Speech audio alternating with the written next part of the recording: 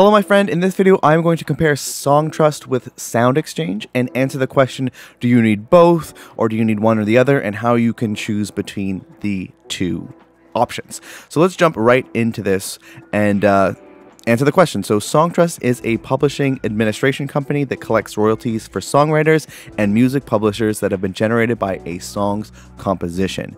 In comparison, SoundExchange collects digital performance royalties for master recording owners and performers that have been generated from a master recording. So this right off the bat might sound a little bit confusing, and we'll dive a little bit into this further in a second. But first I'd like to let you know that I have written an article on this topic. So if you prefer the written word format, or if you'd like to simply follow along with this video, simply go head over to Google and type in Songtrust versus SoundExchange, and I should be the first result underneath a Songtrust actual ad. So with that said, let's dive right back into this actual video. So when your music is streamed, you are owed royalties for the master recording, which is the actual audio file, which SoundExchange can collect for you, as well as for the composition that was created, which is the songwriting and the intellectual property that went into the creation of the final audio recording, which Songtrust can collect for you.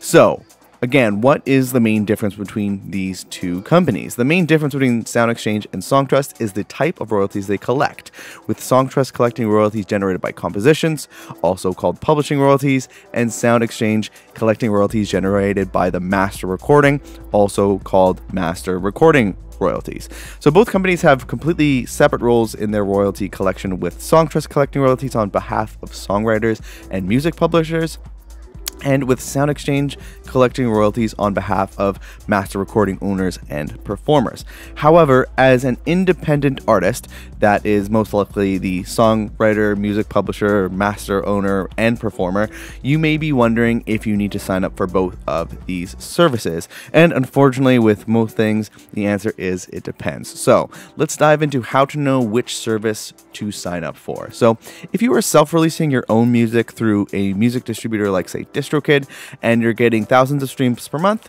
you would want to only join Songtrust. And the reason for that is because DistroKid actually collects most master recording royalties for you, but does not collect publishing royalties, which is why you would want to sign up for something like Songtrust to collect all those for you.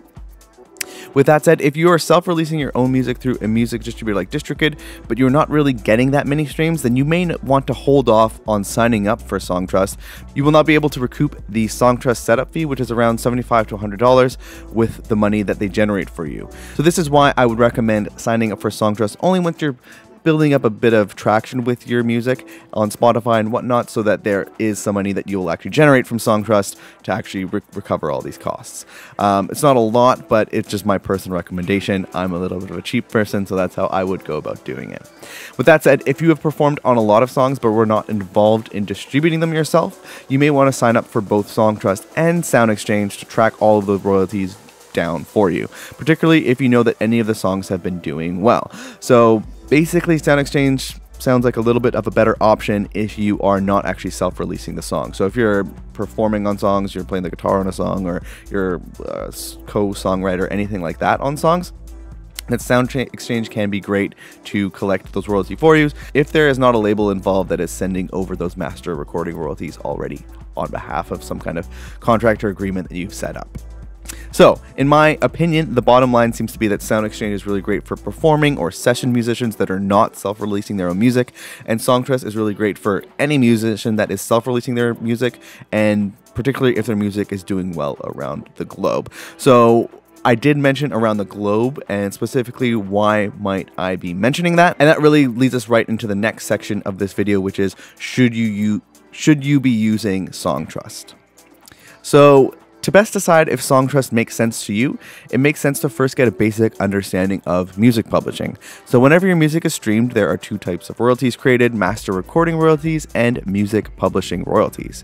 SoundExchange handles the collection of master recordings if you are not signed up with a music distributor like DistroKid, while Songtrust collects the music publishing royalties. So in particular, what makes Songtrust so important is because there's performance rights organizations for each region of the world that collect performance royalties for when your music is played in those particular regions. Songtrust is really great because they actually collect from all of these performance rights organizations around the world, so you don't need to sign up upload your song information and collect payment from each of these, which can be very annoying and take a lot of time. In addition to all of this, there is also a mechanical royalty that is generated whenever your music is streamed, and it is a portion of music publishing royalties that is much harder for you to collect yourself, which is where Songtrust gets so great, because they collect this and they just generally make it easy to get all of the money that is owed for you sent to you in one place. It's a lot easier. So again, to wrap that up nicely about Songtrust, any artist that is getting thousands of plays per month around the world and doesn't want to deal with setting up a publishing company or setting up accounts with every international performance rights organization will definitely benefit from the additional royalties that Songtrust can bring in. However, again, I would definitely want to mention that you should hold off on joining Songtrust if your music project is not yet getting much attention or streams. It may not make sense to sign up for Songtrust because they only take a small 15% of just the royalties that they collect. There is a $100 setup fee, so in my mind at least, I would say ideally your music is being played enough for you to recoup the cost of that sign-up fee.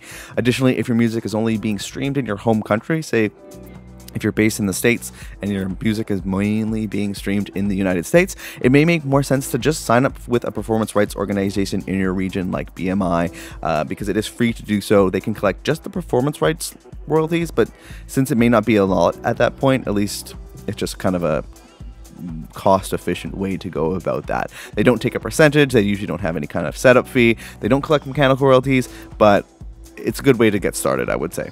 So now let's dive into the next question, which is answering, do you need SoundExchange?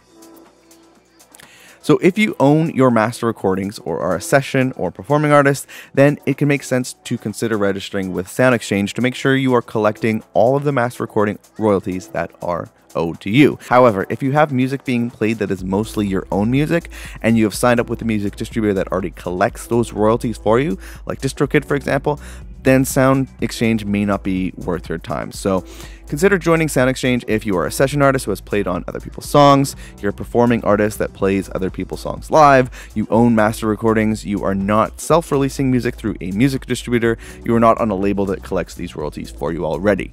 However, I would hold off on joining SoundExchange if music you have played is not getting very many streams at all right now. You don't own any of the master recordings, you are already releasing music through a music distributor that collects these for you, or if you're on a label that collects these royalties for you.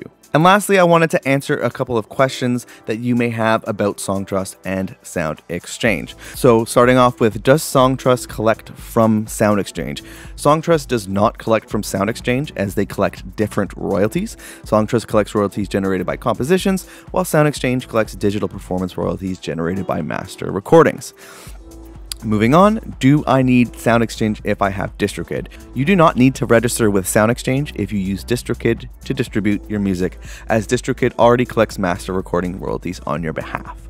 Do I need Songtrust if I have DistroKid? So DistroKid is a music distribution company that allows artists to get their music on online stores and streaming services like Spotify, while Songtrust is a publishing administration company that helps artists collect publishing, mechanical, and live performance royalties once that music is already up on online stores and streaming services. So DistroKid does things like upload your music to these places and collect the master recording royalties and payments for you, aka like the Spotify royalties. And Songtrust collects the music publishing royalties, which is the performance royalties and mechanical royalties, and also signs you up for and allows you to easily submit your music to performance rights organizations around the world. And that is a breakdown of Songtrust versus SoundExchange. Hopefully that demystified it quite a bit. If you're wondering how I'm going about this, I'm personally using DistroKid to distribute my music around the world to Spotify and all that kind of stuff. The main thing that I like is the unlimited song uploads for a small fee, because I like to release music on a monthly basis. I think it's the best way to really break into the Spotify system and all that kind of stuff. If you want to check out a review I did of DistroKid, you can go ahead and click the link above. And then what I am using also is Songtrust. So I've generated about about 4 million streams on Spotify so far. So there's quite a good enough reason for me to go on Songtrust, in my opinion, because I am generating enough streams that I'm going to get that money back in performance royalties. So that's why it makes sense to me. And I don't really want to sign up and submit music to all the different pros around the world, the performance rights organizations around the world. So that's why I did a bunch of research and decided on Songtrust. So actually, if you want to check out a review I have of Songtrust, you can check it above. And if you want to learn a little bit more of how I've gotten so many streams on Spotify, all that kind of stuff. I wrote an article and I made a video about how I got on, I think it was like over 10 Spotify editorial playlists. It was the first time I did it. I've been on a lot more since, but you can check a video I did above on how I did that. And other than that, hopefully you found this video useful. If you'd like to learn a little bit more about this as well, I'm also giving away a free 7-step Spotify release checklist. It goes through all the steps that I've personally do every single release that I've done, and it's just makes things a lot easier when it comes to release time, knowing all the steps you need to do. Most of the work is done before release day so that on release day you can actually chill. That's my preferred way of doing it, so I would definitely check that out. Free resources for you that will be in the description below. But other than that, hope you found this video useful. If you did, make sure you like and subscribe and all that good stuff. Good luck on your next release and collecting all the money owed to you for that release, and I will see you in the next video, my friend. Have a good one.